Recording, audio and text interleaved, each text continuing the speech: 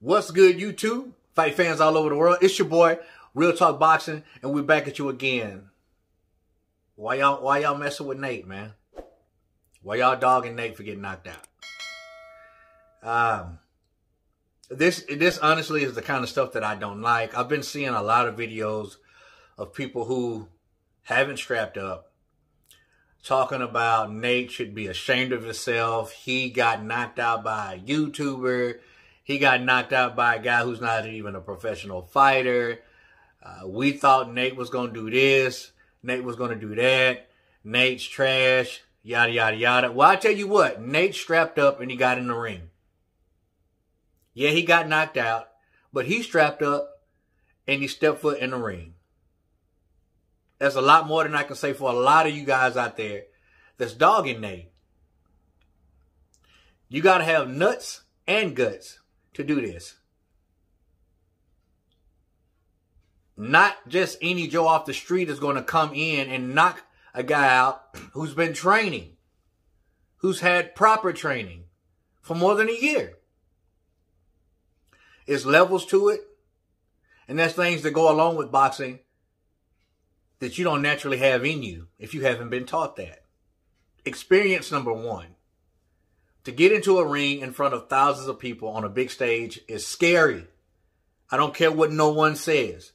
You have professional fighters who've been fighting half their life and they still get nervous and sometimes afraid.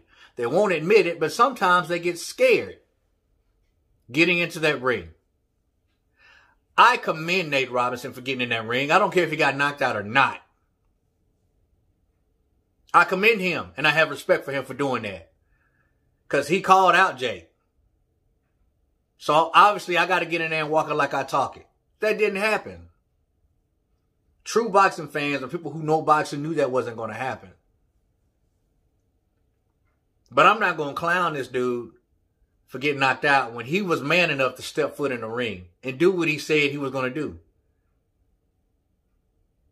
I mean, I don't know what type of training Nate had. He could have had great training. He probably just didn't listen to his cornerman, his coaches. Because of the build-up, because of the lights, because of the nervous energy he had, man, things change. And then when you get in there with a fighter and you feel how strong they are when you didn't think they were that strong, when they punch you and it hurts you, when whatever you're trying to do to them is not working, that's intimidating. That would shut your whole plan down. And that's what happened. And a lot of people think I'm being hard on Jake by saying I expect more from him. He should have adjusted quicker. Yeah, he adjusted. He got him out of there in the second round.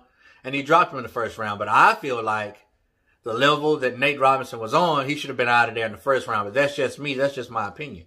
Maybe I am being too hard on Jake. Plus, Jake did suffer a broken nose 2-3 weeks prior to that fight. So that's kind of, a little nerve-wracking. You're not wanting to get hit in the nose, man.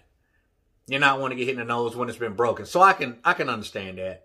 So I may be being a little bit too hard on Jakey Poo. But nevertheless, I am impressed with how he handled himself. I just think he should have got it done a lot faster. Nate did a lot of things wrong. But one thing he didn't do wrong was being man enough to step into that ring. So for everybody out there clowning Nate Robinson, saying how much he sucked by getting knocked out by a YouTuber that's not a professional fighter, Jake's been training 2.5, 3 years. So I want to see you average Joes coming off the street, get in there with him. No. Not even that.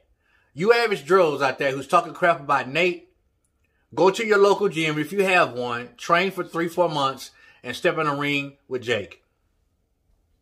I can pretty much guarantee you the same thing will happen to you while you up here clowning on Nate. Yeah, it was a bad knockout. Yeah, he didn't look good in the ring. Yeah, he didn't do what he said he was going to do. But one thing he did do was climb through those ropes and met Jake Paul in the middle of the ring. That's enough for me to give you my respect and my salute. So I'm not going to talk trash about Nate. Even though I told you guys what was going to happen, I'm not going to talk trash about Nate because he was man enough to get in the ring. I have not once seen, not yet, since last night, a positive video on Nate Robinson and him getting knocked out.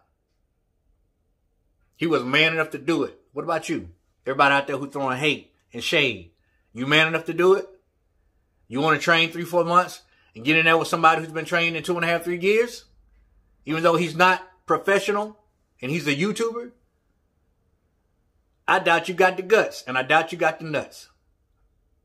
So to Nate Robinson, brother, I'm proud of you. You have my respect. Most of us knew what was going to happen. Hey, it happens. Now you know. As always, respect all, fear none. God bless. Till the next time, Real Talk Boxing. We out.